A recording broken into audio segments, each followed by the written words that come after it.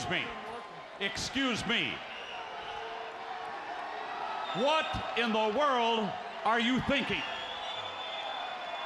Mean Gene, the first thing you need to do is to tell these people to shut up if you want to hear what I gotta say. What up, y'all? It's KMB, the Sexy Ninja, in the place to be for a Paper Saber universe, and this is the New World Podcast, brothers. Sesame Daddy ass. I just got done watching Rampage, June 23, 2023. We're still in Chicago. We cannot leave Chicago because Chicago's the place to be, apparently. No, just jokes aside, we got Excalibur, Jericho, Tony on commentary. We got Forbidden Door, and then one more stop is Collision. I got to sit down and get my CD in this. I woke up and had a big, nice breakfast. You want to know what my nice, beautiful, delicious breakfast was? It was made by my wife last night. Spaghetti. Yes, I don't like breakfast. I'm not a big breakfast fan. I'll eat breakfast. Once in a while, a good scrambled eggs and bacon and sausage. That all sounds good. But I'm more of a lunch man. I'm a dinner man. That's who I am. So this morning I had a nice big bowl of just spaghetti with some meatballs and a big piece of bread. And I was like, hey, carve it up, baby. You're like, shut the fuck up and start talking about the show. We started off with a banger.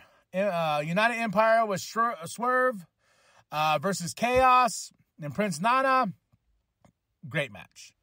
I think, and a little biased too, because I'm a United Empire guy. But this was a fun match. United Empire and Swerve for the win. I would love to see more of this. I would love to have more United Empire taking those 6-man tag team championships off the Embassy. Somebody please beat the Embassy because, and you know what? That's another thing I was thinking about. Like, Swerve had this thing going on, Mogul affiliates or whatever. Then they're like, no, I've combined myself with the Embassy and we're called the Mogul Embassy or Embassy Mogul. And they just don't keep any consistency with it whatsoever because he still wears sometimes the logo of the Mogul, whatever. And then the Embassy comes out as the Embassy, but no, not the Mogul Embassy. I'm like, I'm so confused. What are you? Tell me, are you Mogul Embassy? Are you the Embassy? Are you the Embassy Mogul? My brain is not a tumor. It just drives me batshit crazy sometimes. But great match. Random. Yeah, let's get down to it. The Outcast promo. Tony to Willow Nightingale. I cannot. I know I say that a lot. I'm like, I can't wait. Might as well have some catchphrases for the show and on t-shirts and stuff because I do say I can't wait. I'm so excited. That was awesome.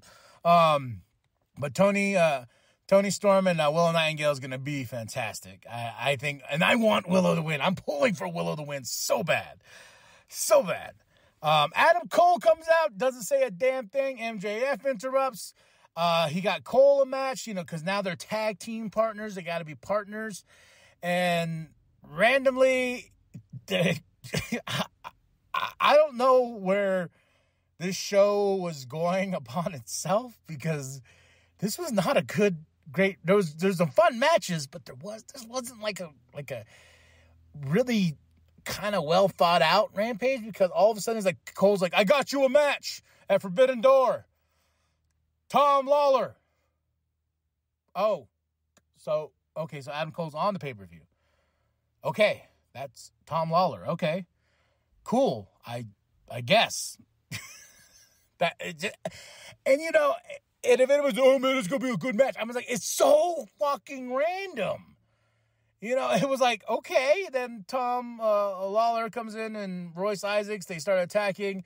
My favorite part about this whole thing was MJF like, oh, I'll come save you, partner. Hold on, I need to take off my watch. Hold on, partner, I'm almost there. And then when he finally gets there, they leave the ring. He's like, oh, I'm sorry, partner. I tried. I was trying to save the day. That just made, that was the best part about the whole thing for me.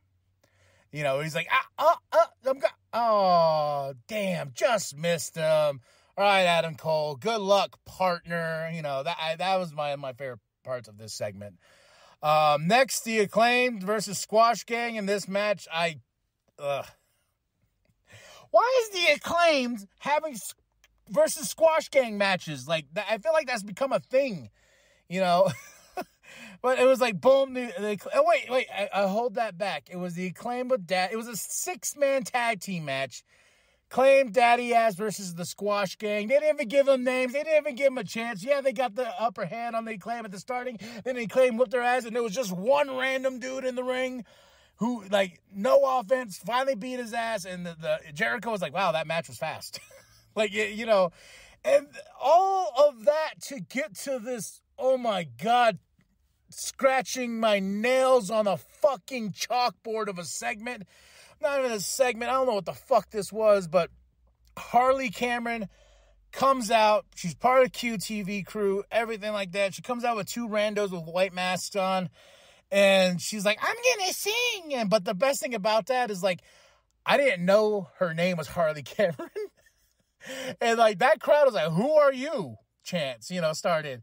And booed her. She got Don Callis boos, like, you know, just because I was like, okay, she's like, I'm gonna sing. And he goes, ah! Then, like, Claim and Daddy Ass played her, like, you're terrible. Then she starts rapping, and, you know, she's like,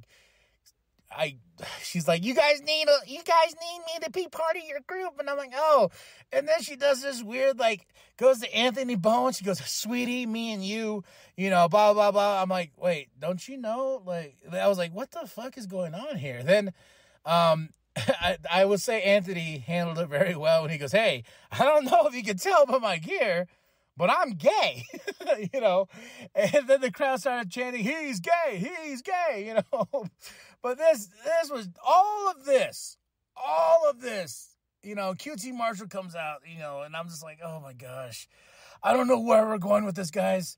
I do not know. And all of a sudden, out of nowhere, Johnny TV kicks Billy. That was the big kicker. That was the big surprise out of this. And I was like, what a fucking waste of a day. Is this his debut? I believe he's showed up before here. Well, calling him Johnny TV.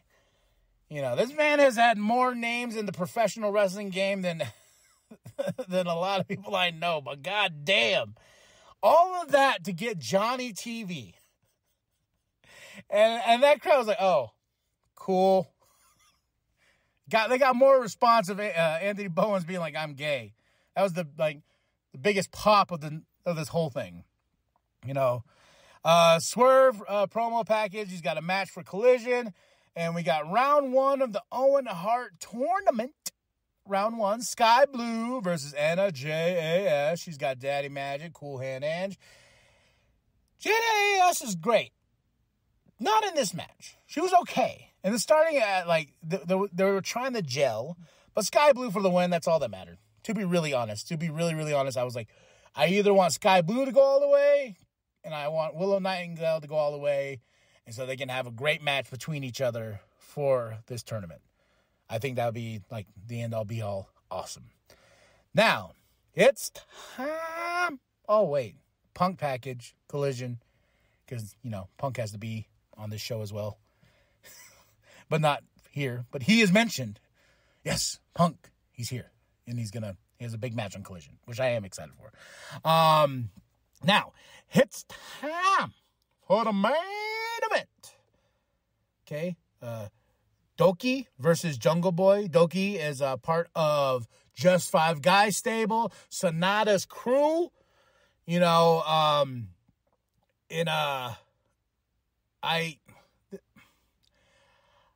though the match was good.